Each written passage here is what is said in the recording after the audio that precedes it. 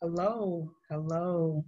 So, welcome back to another episode of Divine Interruptions. I am Robin, and I just wanted to interrupt your day really quick just to give you a nugget that God has laid on my heart.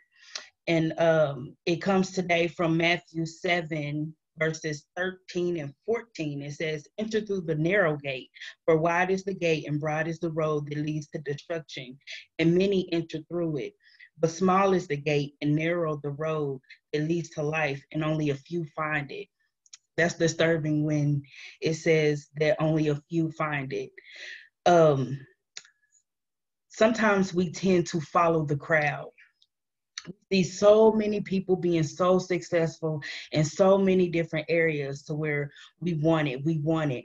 God dealt with me because I've been pursuing entrepreneurship for some years now, since 2018. And when I tell you that I could not get it to align. I could not get it to line up. I tried to learn marketing, networking, and not try, but I have learned those things. I've learned how what network marketing is. I've learned um, what marketing period is. Digital marketing, and it's like no, none of it resonated. Like none of it hit my spirit. Like this is it. And I had a conversation with somebody, and they were saying that, um, do you see a lot of people that are doing these things? And I said, yeah, but everybody's doing it. I mean, they're making lots of money and everything. And in that moment, God checked my heart. He said, look at your motive, first of all. Your motive is for the money, and I have created you for the impact. And I said, well, God, what am I supposed to do? Like, I know that you did not put this entrepreneurial spirit within me just for me not to learn these things. And of course, I believe that it's here. It's here that those things will manifest and blossom. But the way that I was following the crowd, doing what they do, learning their techniques. I mean, literally watching videos of people just doing like the way that they do it and all these other things. And God was like, no, I've called you to be set apart. You will not do it the way that everybody else do. And God has already given me the blueprint. He's given me the structure. He's shown me how he wants me to do it. But yet I was looking at the crowd. So I just want to encourage somebody today. That gate is broad. It's bright. It's so much opportunity out here. But God has said that we are a peculiar people. We are supposed to be separated from the way of the world. God has called us out from among them to be separate. It's like when the children of Israel went into before they went into the promised land, God told them, he said, do not allow the gods of their land to become your gods, for I am your God, and I will guide you, I will lead you. And so all you have to do is just trust me. But they want, they when they got there, they cried out for a king because all the other nations had a king. So then God said, oh, okay, you want a king? I'll give you a king. I mean, it's like now is the time more than ever that we trust God, that we believe God, and that we follow God. Because the way that he's going to do it is not going to be like the world. It's not going to be the way that the world has done it. The kingdom advancing is not going to be like how, like, you can't. That's the problem right now, is that we allow the world to teach us how to advance the kingdom. And so what we do is we try to bring the world into the kingdom, or do we call it the church? And then we try to do business as the world do business. And God is like, no, this is my kingdom. This is my kingdom. And the governments of this world will be upon my shoulders. So we have to get in alignment with God. And that way is narrow. That way is narrow. I tell people all the time, I say this road is lonely. It really is lonely. I mean, if you could picture a narrow road and you squeezing through that road, there's not enough room for somebody to be on all your sides. It gets lonely. It's hard sometimes because you have the desire for relationships, you have the desire for connections, and God will give you those things. But when you are on the road as he's preparing you on this road to take you where he has you, then it's lonely. It's lonely, but we still have to trust him. We have to believe that he is the God that said that whatever it is that he said he's going to do, he's going to do it. His written word and his rhema word. His written word and his rhema word. It's important for us to know that the word of God, the written word of God, those are people's stories, but history has not stopped being written because you're a part of it. You, my friend, are a part of history. And so God has not stopped writing. This book is not done because you're still here. You are still here. So therefore, this is encouragement. Like these people's testimonies are encouragement for us today. But God still speaks to us. God still speaks to us. And the only way that we will be able to hear him is to get away from the noise, get off that broad road, get off that wide road, that wide gate that everybody is traveling along, and get with him. Allow him. Jesus said that the Holy Spirit will come to teach us, to comfort us, and to teach us in all truth, and to remind us of what Jesus said and did. So, we dabble back and forth in different doctrines and different beliefs and different people, you know what I'm saying? But God is hungry. He is hungry for a relationship with us. He's hungry for that one-on-one with you and him and I. He's hungry for that. He wants that. But he's such a gentleman that he's not just going to intrude on your life. You have a choice. So my friend, I want to encourage you today, this day, choose who you going to serve. Who will you serve? Because one thing that God showed me, he's been showing me this for years, but he's been highlighting it to me for the last couple of days, is that darkness is upon the earth, but gross darkness is coming. Gross darkness is coming. And if we are not careful, we will be in that number. We will be in that number, and we will be left out. Left out of the grace and mercy. Well, not the grace and mercy of God, but the goodness of God. Because he leaves this time open for his grace and his mercy. And right now he's calling us to come back to him, to return back to him. That's not a church service. That's a relationship. That's a relationship. So choose the narrow way. Choose the narrow gate. Be one of the few that find it through a relationship, through intimacy with him, through longing for him, being hungry and thirsty for his righteousness, his kingdom, him as the king. Because I see it. I see the kingdom of God is it's going to advance. It's going to rule and reign here in the earth. But God is calling us, his children, to prepare the way for the king to enter. Prepare the way for the king to enter. So we have a mandate. We have a mandate by God. In 2016, God said, these are going to be 4 years of mercy for my church, 4 years of mercy for my bride to return back to me. 4 years of mercy to return back to me. And I know, I say it all the time. I don't politic with people. I don't politic talk with people. But I'm telling you, there's a lot of things that's going on, and we may not like it according to our flesh. We may not like it according to our flesh. But we have to seek out God and his will. We have to seek out his word. We have to ask him what is his heart and what's going on. And then we have to ride that thing out. We have to ride that thing out. And God is calling us forth now to come out from hiding. I've been hiding for years.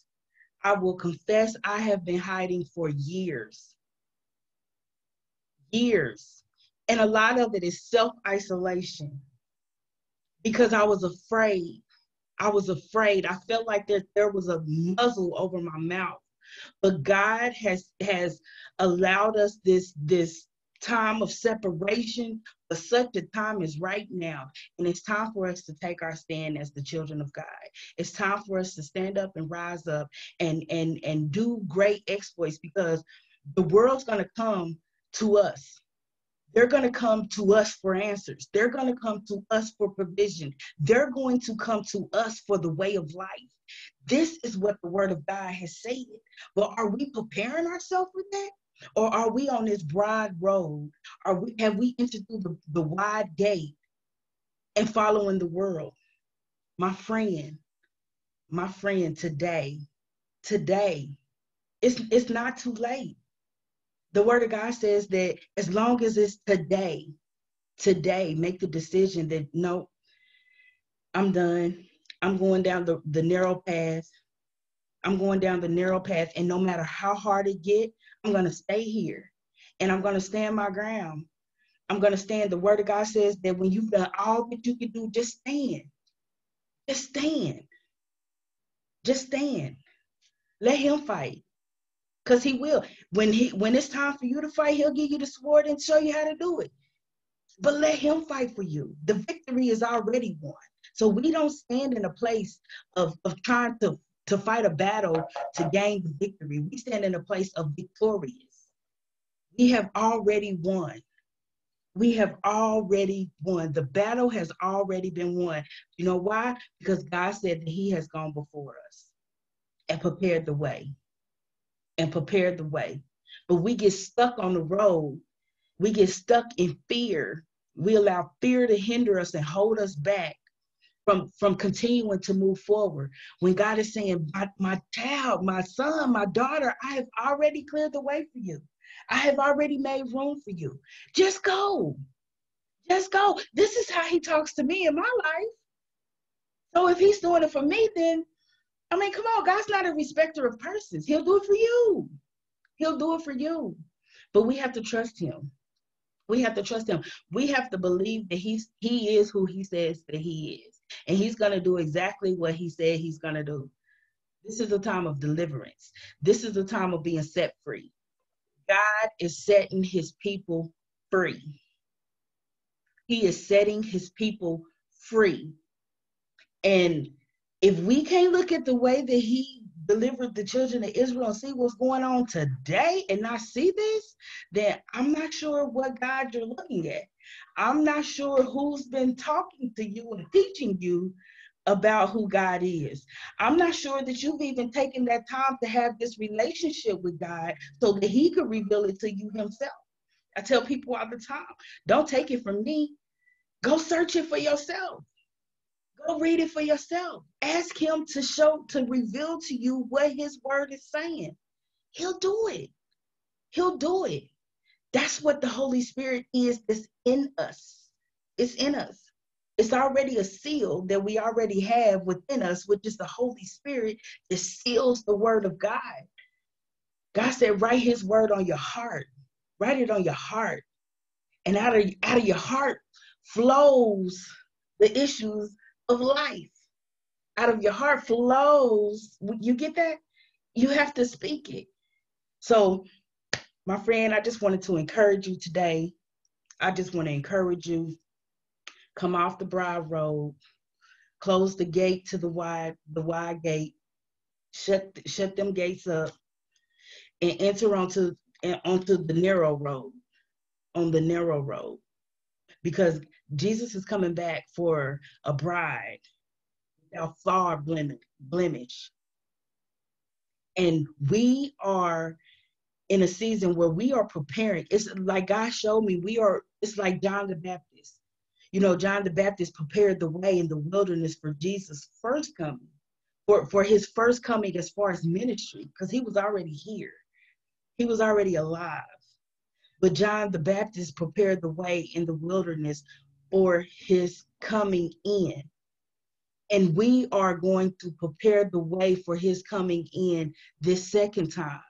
And when he come, we're going to rule and reign. We're going to reign right here in the earth. Quit waiting for the rapture. We're going to rule and reign first. We are going to rule and reign first. First. So trust God. Get in that relationship. Get intimate with him. Close your ears to the noise and the naysayer. Turn off your TV. Quit allowing the media and the TV, the channels, whoever they are, to be your God and give you the revelation, because they're not doing anything but pumping you with fear. They're pumping you with fear. Turn it off and seek God. Seek God's heart. What does he desire? What is he saying right now? And be obedient and follow him. Be obedient and do what he says to do. Because my friend, they've been telling me, I'm 40 years old, and they've been telling me that the time is short my whole life. I've been in church my whole life. God called me away in 2007 and 2013 so that I could develop this relationship with him. And they've been telling me that the time is short my whole life. But the more he gives me revelation of his word, the more I see that the bride is coming. The bride is coming. He's even opened up relationships for me abroad, globally, to where I have communication with people around the globe, and I see kingdom citizens in love with their relationship with God, and hungry and thirsty for more of him, and ready to move within the earth. It's like a groan. It's a groan. Like we like, oh, what do we do? It's like a groan within our spirit, like we ready to go. So I just wanted to encourage you with that. I just wanted to encourage you with that. We have to be careful. We have to be careful because the enemy is cunning. He's deceiving. He is very deceiving. And it's like, if we open up the door just a crack for him, he gonna bust through that door full blown. But if we don't know who God is, if we don't know the ways of God, if we don't know the heart of God, then we'll fall for it every time. We'll fall for it every time. Like, I hunger and thirst for the type of relationship that Jesus had. Jesus had revelation knowledge of the ways of the enemy. Like, he knew his tactics and what he was about to do. We are spirit beings living an earthly experience, and we should know too, because we are supposed to live from a higher dimension, from the heavens. That's where we come from. That's where we come from. But if we keep living according to the flesh, then we'll miss it every time. We'll miss it every time. So come up higher. Seek that relationship with God. Get close to him.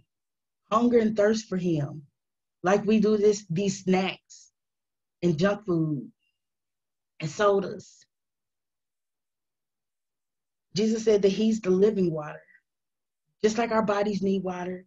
Like, I hear fitness groups. I really need to start paying attention to them too. But like, I had to get my spiritual water on. But like, thirst for him, hunger for him, for his righteousness.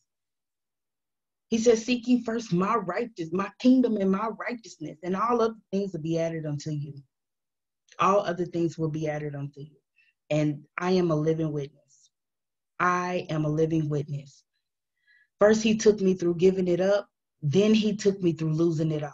No, I'm sorry, because I've lost things in the past, but it hasn't been like this season of losing things, material things. So let's get right. Let's get right. I love you guys in the Lord. And I will see you guys on the next video. I love you. Bye.